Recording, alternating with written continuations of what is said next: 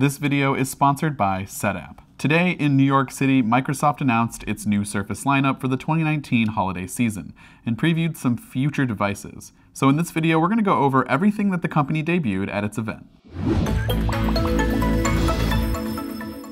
Before we get started, be sure to subscribe and hit the bell to get notifications whenever we share a video. Although it won't be available until late 2020, Microsoft announced its latest innovation called the Surface Neo, a foldable dual display tablet, and alongside the Neo, Microsoft also announced its return to the mobile phone game with the Surface Duo. The Surface Neo features two 9-inch displays that can unfold into one larger 13-inch form factor. Now this isn't quite a foldable display like the Galaxy Fold that we checked out a few days ago, and instead is two separate displays that can communicate with one another and work together. You can hold the device like a book and use one display for email and the other to check out your calendar, fold back one display and use it like more of a traditional tablet form factor, or even set it up like a laptop. The Surface Neo has a detachable Bluetooth keyboard that when you unfold will cover most of the second display, but it does leave a pretty significant bar that Microsoft is calling the Wonder Bar, but seems to be much more useful and functional than Apple's Touch Bar. The Surface Neo will run Windows 10X, custom software that's obviously based off of Windows 10, but better suited for dual displays and mobility. We don't know a whole lot about what's actually on the inside of the Neo at this moment in time, but we do know that it's powered by Intel's Lakefield processors. While Microsoft was announcing the new Surface Neo, I couldn't help but dream about a more mobile version of this, a phone. And then much to my surprise, Microsoft actually dropped a one more thing on us and announced the Surface Duo. The Surface Duo features two 5.6-inch displays that can also rotate 360 degrees and can be turned into a 8.3-inch tablet. Again, the display itself does not fold, but with the help of a hopefully sturdy hinge, we have two displays into one form factor. This is the first phone that Microsoft has released since the retirement of the Windows Phone back in 2017. This time around, Microsoft partnered with Google, making the Surface Duo an Android device that's heavily skinned to look a lot like the Windows 10X software found inside of the Surface Neo. Unfortunately, at the event in the hands-on area, we were blocked off from getting to hold or even see these devices close up, but I was able to snag a shot or two with my zoom lens. These are functional prototypes at this current moment in time, and the design might change slightly, but for the most part, we can expect to see these devices in late 2020. So what about the products that you can buy now? Well, the entire Surface lineup has been updated with a new Surface Pro 7, Surface Laptop, and the all-new Surface Pro X. We can start with the Pro X, which is the newest and more interesting device of the group. The Surface Pro X is designed and priced to compete with the higher-end iPad Pros. We have a 13-inch 3x2 display with the famous Surface kickstand and a super slim and very light look and feel.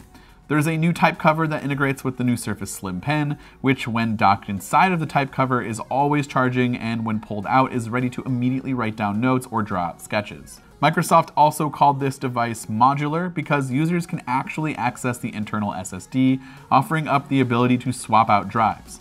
There's also an SQ1 processor inside, LTE connectivity, and 13 hours of battery life, which is actually capable of being fast charged to give you 80% of battery in less than an hour of charging, which is pretty crazy for a laptop-sized device.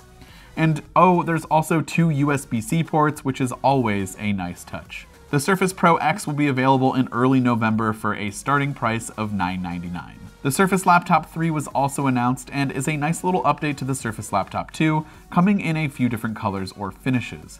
You can now go for the traditional Alcantara fabric or machined aluminum for even more premium look and feel. One new update that Windows fans will absolutely love is the inclusion of a USB-C port, which was one of my main gripes about the Surface Laptop 2. It would be nice to see multiple USB-C ports here, but I'll take what I can get. There's also an even larger version of the Surface Laptop 3, now coming in 15 inches, but still maintaining a light and thin design and form factor. The 13-inch variant has a quad-core 10th gen Ice Lake Intel processor, and the 15-inch will actually have two new AMD processors and not Intel processors. Microsoft claims the AMD Ryzen Surface Edition chips will be the fastest processors in any laptop of its class. One of my favorite things about the Surface Laptop was in fact the keyboard, but I wasn't a fan of the smaller trackpad, especially coming from gigantic trackpads that are offered in MacBooks. And it seems as though Microsoft agrees with me, and the company increased the size of the trackpad across both devices. The Surface Laptop 3 will start at $999 for the 13-inch and $1199 for the 15-inch, and will be available later this month. Finally, as I mentioned before, Microsoft updated its regular Surface Pro, the Surface Pro 7, but also introduced another accessory, the Surface Earbuds. The Surface Earbuds are wireless in-ear headphones that are designed to compete with Apple's AirPods. And the design of these things are interesting. They look like stylish gauges, but with the ability to interact with them via gestures for what I assume are playback controls, as well as a live translation feature for communicating with others who might not speak the same language as you. It's kind of similar to what we saw Google try to do with its Pixel Buds.